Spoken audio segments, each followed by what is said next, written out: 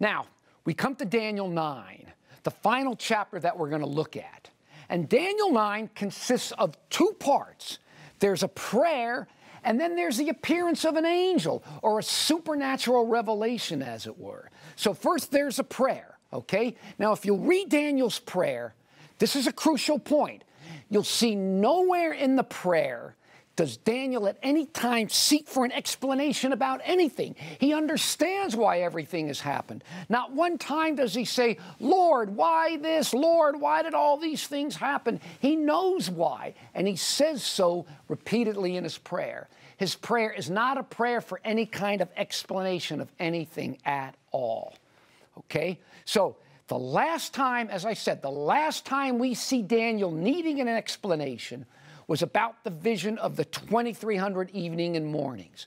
Don't miss this point, okay? Anyway, Daniel prays and he offers his prayer, confessing his sins and the sins of Israel.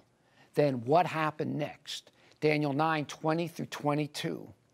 Yea, while I was speaking in prayer, even the man Gabriel, whom I had seen in the vision at the beginning, and he said, O Daniel, I've now come forth to give thee skill and understanding. Gabriel comes to give him skill and understanding? Skill and understanding about what? Well, as we said, what was the last thing that, according to the text, he didn't understand? As I've been saying and explaining all along, the last thing he didn't understand was the prophecy of the 2300 days.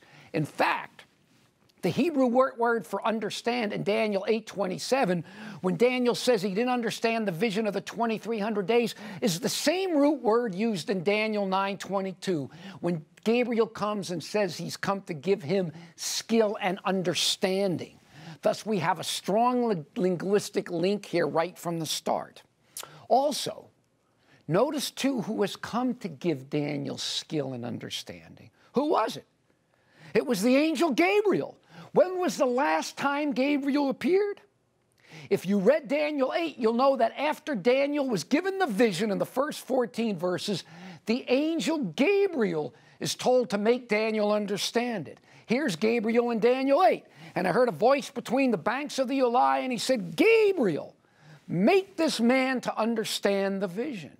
Thus, the same angel whom we saw in Daniel 8, in the context of explaining to Daniel the meaning of what he's seen, now comes to Daniel again and tells him he's come to give him skill and understanding. Skill and understanding about what? Well, Gabriel tells him. Yea, while I was speaking in prayer, even the man Gabriel had seen at the beginning, he goes on, and he says, O Daniel, I've now come forth to give thee skill and understanding. Therefore, understand the matter and consider the vision. What vision? Well, the last vision that Daniel didn't understand, the last vision that Daniel had in which he did understand, as we said, is the vision about the 2300 evening and mornings of Daniel 8:14. Remember, Daniel 8 ended with him saying specifically that he didn't understand the vision about the evening and mornings, the cleansing of the sanctuary. How much clearer could it be? He has come to explain to Daniel the 2300 days. In fact, there's more. Look with me at Daniel 8, 1 and 2. In the third year of the reign of King Belshazzar, a vision appeared unto me, and I saw the vision, and I saw in vision. 3 times you got the word vision there. And it's using the Hebrew word there, hazon. We're just going to use a little bit of Hebrew here. Now notice the words for vision. Hazon. Daniel then describes what he saw in the vision. He uses this word. He describes the ram, the goat, the little horn, and so forth. So the point is, the Hebrew word for vision here, hazon, refers to the whole vision of Daniel 8. However, let's go back. Let's look at Daniel 8, 26 and 27. When Daniel talks specifically about the vision of the evening and morning, what do the texts say? And the vision of the evening and morning, which was told is true, and I was astonished at the vision, but none understood it. Notice, we've got 2 different words here. We have, even though it's translated vision, the word for vision, hazon, refers to the whole vision in Daniel 8. We saw that already. In contrast, the word mare is used specifically in reference to the vision of the evening and mornings, the part that he didn't understand, the very part that Gabriel comes to give him understanding about. So chazon is for the whole vision of Daniel 8, mare specifically for the vision regarding the 2,300 evenings of Daniel 8:14. Now, let's look at what Gabriel says to Daniel in chapter 9. So we got Gabriel, the same angel interpreter appears to him in Daniel 8, appears to him again, and he specifically tells him that he's come to give him skill and understanding. And as we said, the last thing that he did not understand was the vision, the mare of the evening of the 2,300 evening and mornings. Okay? What does Daniel say to him?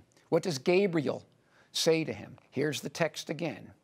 Yea, while I was speaking in prayer, even the man Gabriel, whom I'd seen in the vision at the beginning. So he's pointing back to Gabriel. Oh, Daniel, I've now come forth to give thee skill and understanding. Therefore, understand the matter and consider the mare.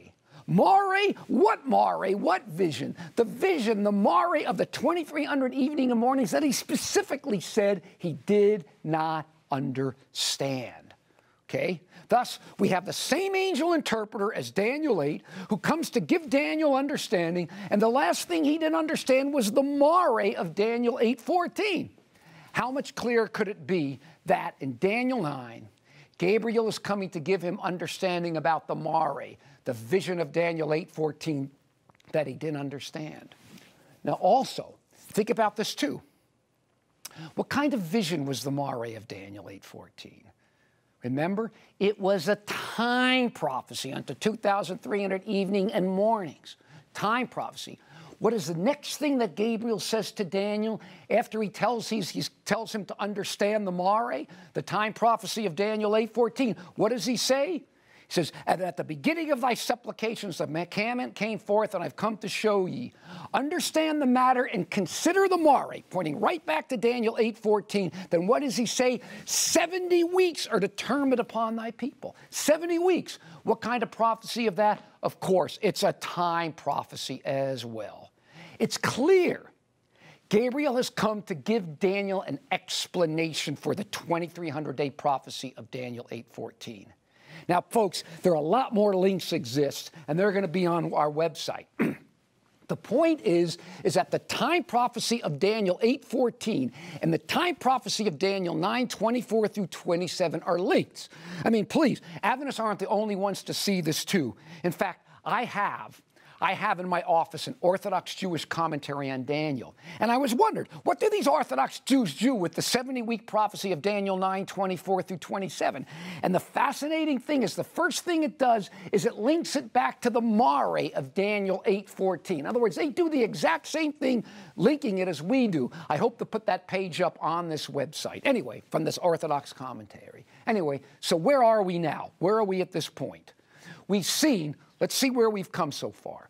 We've seen that the judgment of Daniel 7 is the same thing as the cleansing of the sanctuary in Daniel 8, and it happens sometimes after 1798, but before the second coming.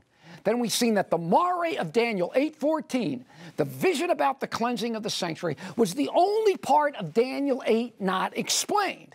Then in Daniel 9, the next chapter, the same angel that appeared to him in Daniel 8, who told him to explain the vision to him, reappears, and he says he's come to give Daniel skill and understanding. And the last thing Daniel did not understand was the mare, the vision of the 2,300 days.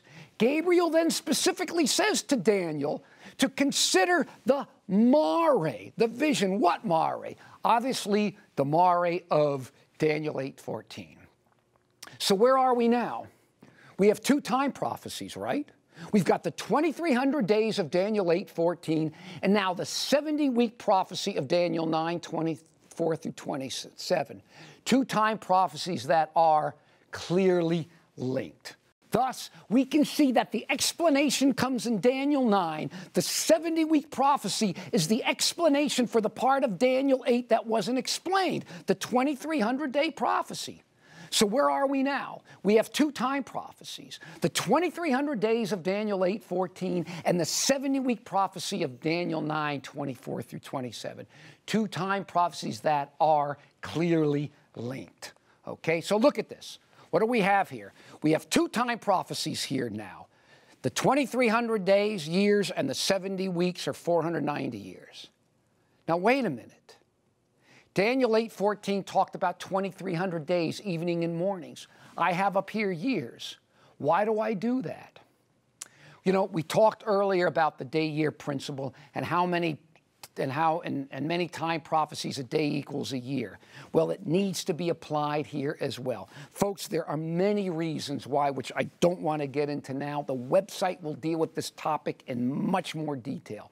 Though I want to give you two reasons right away, just to help establish you now. First, Daniel 8 comes in symbols. We saw a ram, goat, and a little horn. Okay, they're symbols. They're not to be taken literally. They're realities. They're symbols for other realities. So why take the time prophecy as a literal element as well? We shouldn't. The symbolic nature of the vision itself reveals that the time element is symbolic, not literal as well. Hence, we're dealing with prophetic time. We use the day-year principle as well.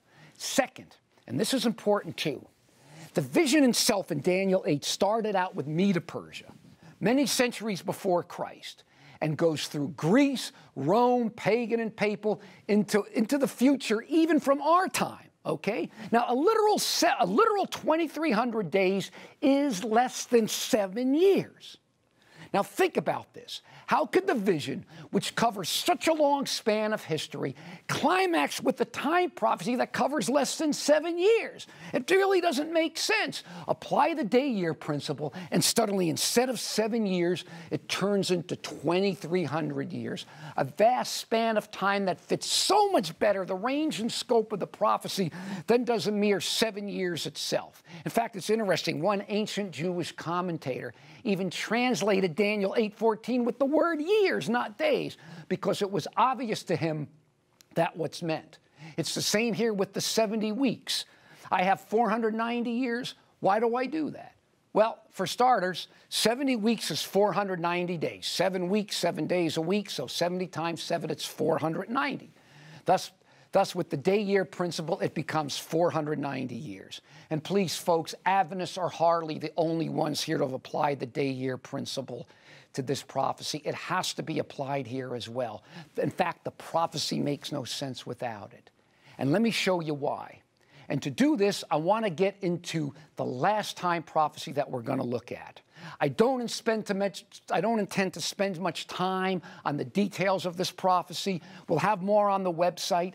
Instead, I want to focus on just the points that are important to us here, our immediate concern. And they're just 2 points: the starting date of the 70-week prophecy and to whom it points, okay? It's known as the 70-week prophecy of Daniel 9:24 through 27, though I'm going to focus on verse 25 for now. You know, there's plenty of good information on this, and we're going to put more on the website, so don't worry about all the details. But now remember, in Daniel 9:24, he gives him the 70-week prophecy, okay? 70 weeks are determined. Then in the next verse, he gives him more information. What does he say?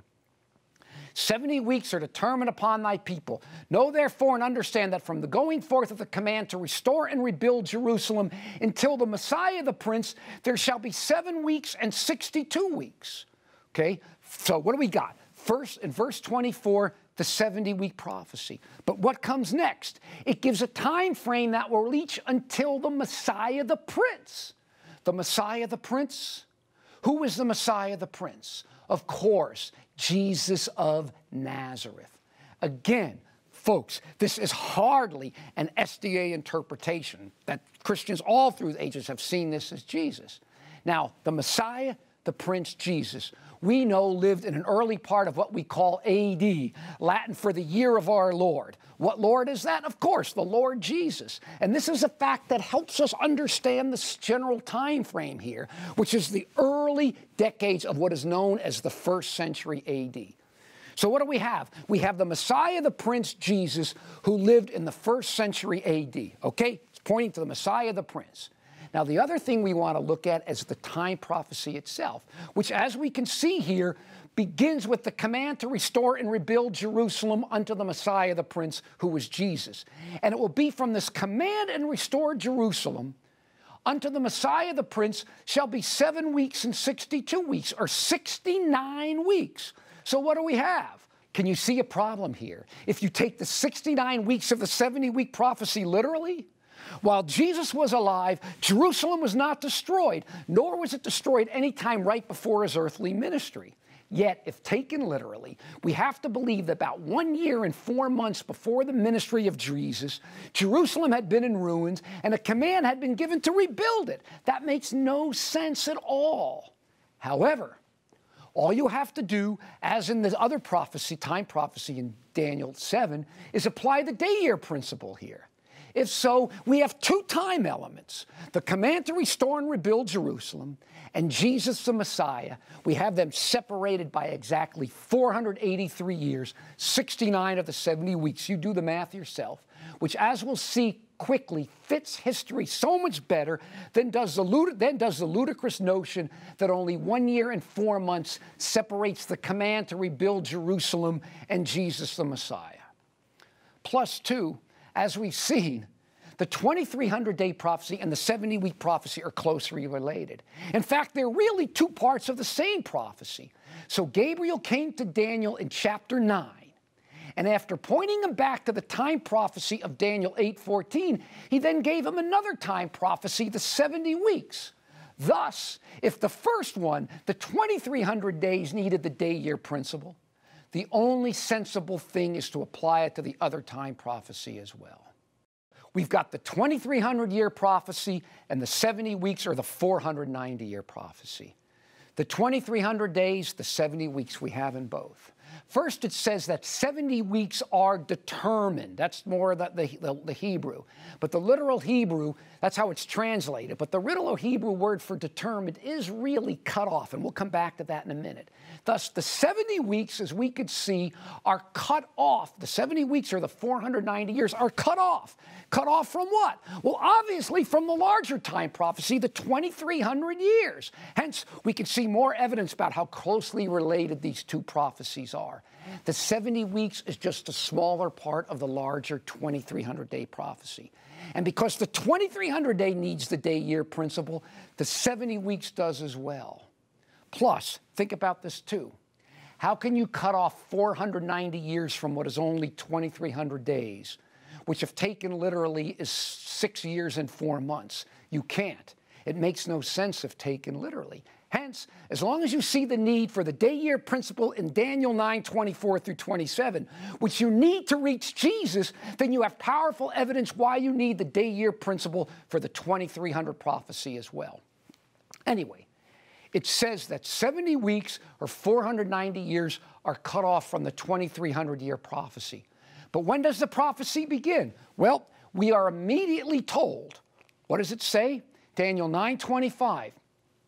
Know therefore and understand that from the command going forth to build Jerusalem until the Messiah the Prince, there shall be 6 weeks and 62 weeks. From the command to restore and rebuild Jerusalem unto the Messiah the Prince shall be 69 weeks. Thus, right off the bat, 69 of the 70 weeks are accounted for. If we apply the day-year principle, as we must, 483 of the 490 years are covered here. Now, the command to restore and rebuild Jerusalem, Daniel wrote after the ancient city had been destroyed by the Babylons, can be accurately dated to the year 457 BC. That was a date, by the way, that Isaac Newton used for this prophecy. The irony is this is really one of the more solid historical dates we have. It was kind of funny. I once read an article by somebody contesting this date. He gave all the arguments against 457, goes on and on and on. And what does he conclude? He concludes that the date is not 457, but 458. Okay? That's all he could come up with. And if you really get into it, you'll see that it's really only a difference of 6 months. That's it. We'll deal with this question on the website in more detail. But almost in most cases, if you look up this date, you will come to, at worst, 458 instead of 457. But the evidence is really strong for 458. Thus, 457. Thus, this is what we have so far. See what we've got here. Thus, the prophecy states that from the restore and rebuild Jerusalem, 457 BC, unto the Messiah the Prince, Jesus, will be 483 years. And as we said, the Messiah, the Prince, is Jesus. So it's no coincidence then that if you go from 457 BC and add 483 years, you come to 27 AD. You got to remember, allow for the conversion from BC to AD, which adds 1 year. So thus, instead of 26, which you would get if you simply subtracted 457 from 483, the date comes out to 27 AD. And our best records show that John the Baptist baptized Jesus in the Jordan River in 27 AD.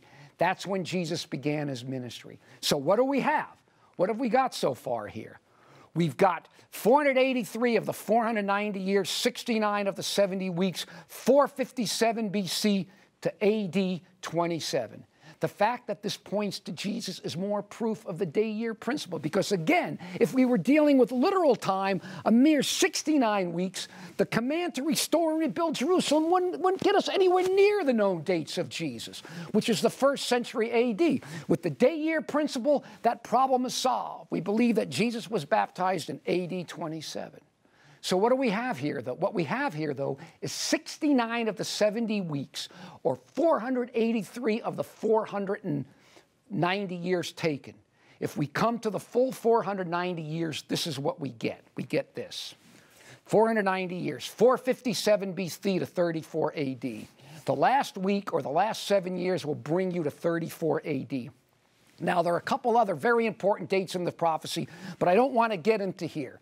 They're not necessary for us right now. I want to instead to focus really only on the starting date of the 70-week prophecy, because that's all we really need for what we want to do now. The website itself will get into more details about the 70-week prophecy. But as you can see, if you go from 457 BC and add 490 years, remember the 0-year modification, you get AD 34 at the end of the 70-week prophecy. Now, don't miss this crucial point. What is the foundation of this prophecy? The 70-week and the 2300-day prophecy. For again, they're really the same prophecy. Instead of saying, what is the foundation? I should say, who is the foundation? And that is Jesus. The 70-week prophecy rests upon the dates of Jesus. If you want to debate the starting date of the 70-week prophecy, you can't go too far off, because if you did, you would come up with dates that were really not linked to the dates of Jesus. The point is, the life of Jesus gives us the assurance that the basic time frame of the prophecy is correct. That's a good foundation, is it not? Whew. Though there's so much more in this prophecy that could be explored, for our immediate purposes, there are two crucial points. First, the 490-year prophecy is cut off from the larger 2300-day prophecy. Second, the starting point of the 490 years, and hence the 2300 years, which was not given, we were not given a starting point in Daniel 8, is 457 BC. So look what we have here. 490 years, 457 BC to 34 AD, and 2300 years. The 490-year prophecy is cut off from the larger prophecy, the 2300 years of Daniel 8:14. Now, the whole idea of being cut off implies what? That they're two parts of the same thing. As I said, this is really one prophecy, but in two parts. Otherwise, the idea of cutting off makes no sense. You don't cut off 5 meters of a pipe that is not already part of a larger pipe. Thus, when we cut off the 490-year prophecy from the 2300 years, what do we get? You got 2300 minus 457. You come to 1843. I mean, you cut off or subtract, because isn't cutting off the same as subtracting? 457 from 2300, you get 1843. But what about 1844? Again, we're not dealing with the number line. We are dealing with the calendar, so you don't have the 0 year. So you put those numbers on the calendar, regarding them as years, and starting with 457 BC and going 2300 years, what do you get? What do you get? 457 BC, remembering 1 BC, 1 AD, 2300 years, 1844. What do you know? 1844. Now, folks, there were a lot of Bible students just before that time doing pretty much what we have done here, who expect something to happen in the mid-1840s. It wasn't just the Millerites. Look at this again. Notice with me a couple of things. First, the time frame 1844. It covers all the empires that we have talked about. As we saw, by the time of this prophecy, Babylon was pretty much out of the picture.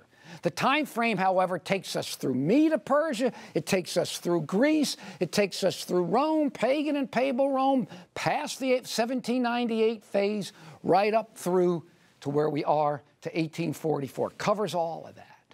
So a review of where we have been so far.